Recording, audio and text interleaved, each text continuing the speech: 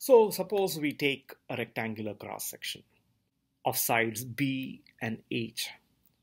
So the area would be B times H, and the area moment would be BH cubed by 12 from strength of materials information, which is also summarized in table 9.2. So we know that the shape efficiency factor is the ratio of the stiffness for this geometry by the stiffness for a square cross section. And so it's 12 times I divided by A square.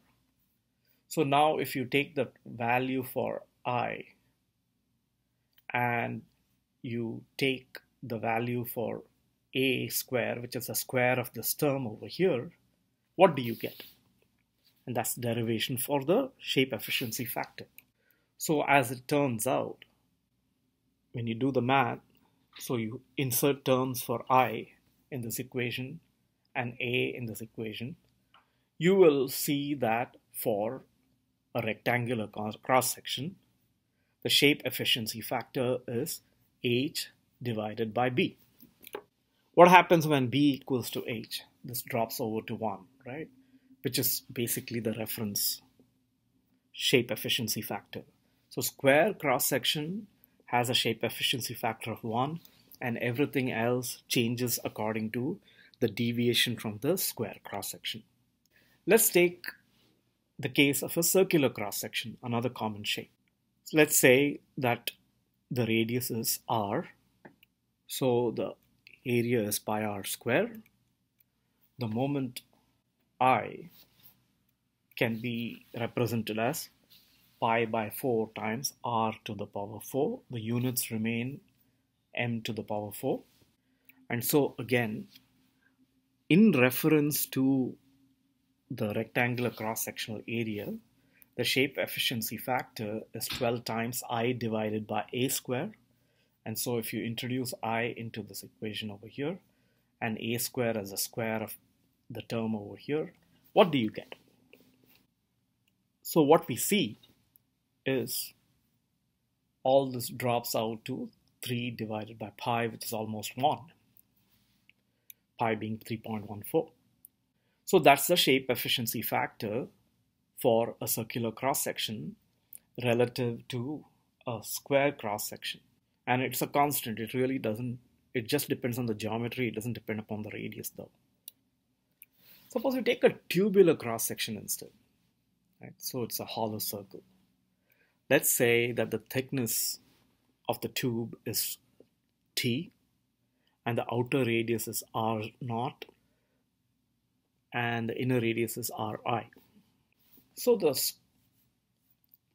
the area can be determined by just cutting this open and spreading it out, if it's ductile, to a rectangular cross section of one side length T and an overall length of 2 pi r, which is circumference. If you can neglect the difference between the radii. So 2 pi r times T is the area. In a similar manner as an approximation, when T is very small, this area moment reduces to pi r cubed times T. So now we have a way to be able to, for this situation, look at shape efficiency factor as the stiffness for this geometry relative to the stiffness of the cross-sectional area with a square cross-section. So for the same material, E falls apart, and then you have 12I by A square. You introduce I into the numerator, A into the denominator, and what do you get? So for the tubular cross-section, what you get is 3 by pi times r divided by t, provided that r is, the radius is very much bigger than the thickness of the tube, as one approximation.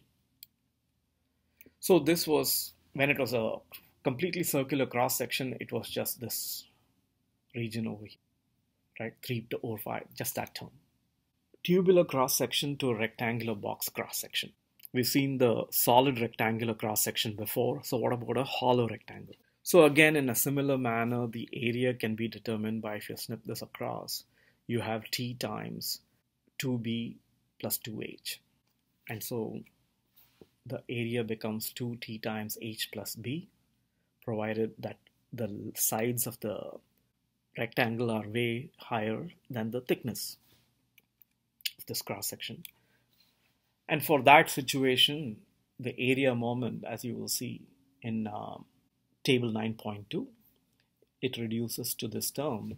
And so in a similar manner, the shape efficiency factor for this rectangular box cross section can be determined by 12 times I divided by A square. You have I over here, you have A over here.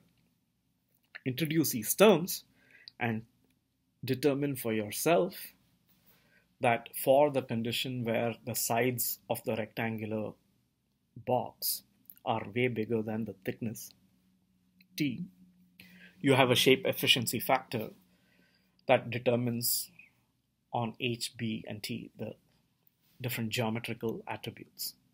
So what happens when H equals to B, to this term over here, right?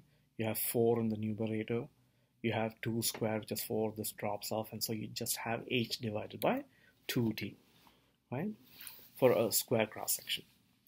What about an I-beam, which we come across quite regularly? So thickness at the top of the eye and the bottom of the eye is T. The width across these two regions is 2T. The height is H and this is B. 2T times H plus B. One way to see why is this similar to a hollow rectangular box is that you can basically take a thickness T over here and move it to either side towards the end and you'll get the same area, correct? And similarly, you'll have the same situation for the moment of inertia as well. And then the shape efficiency factor should be identical to what you had for the rectangular box.